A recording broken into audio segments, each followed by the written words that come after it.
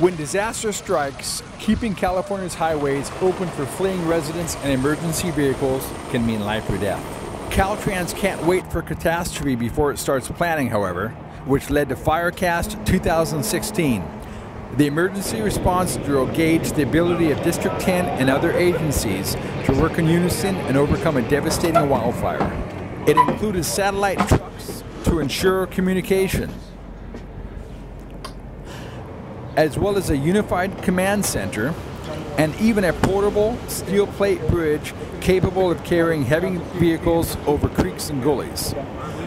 The focal point was the unified command center, however, with representatives from Caltrans critical units. So they have an instant command center there too, and that's why we parked our comm center there. We're here with Tony Tavares, Director of the Department's Emergency Operations Center in Sacramento.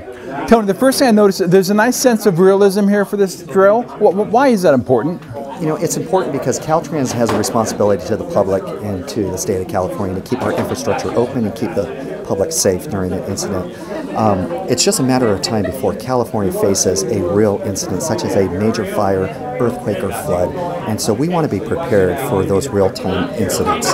Try to be as best prepared as we can when a real incident does occur. And as Tony mentions, you know, our primary goal is to what? To protect the lives and our property of our infrastructure and get everyone back and moving on our highways, right? So we continue to focus on that when an emergency does happen. It's great to see the whole team here when working with headquarters, and that we do have a lot of support, not just here in District 10, not just there in headquarters, but across the state. Caltrans plays an important role following disasters as well. It quickly returns to these devastated regions to fuel community resiliency, repairing roads, inspecting bridges, and replacing guardrail. The ability to quickly move resources during and after disaster remains one of Caltrans' great challenges, but we have a solution for that. When bridges go down in remote areas in the foothills, Caltrans can come in, put one across the way to get trucks to where they need to go.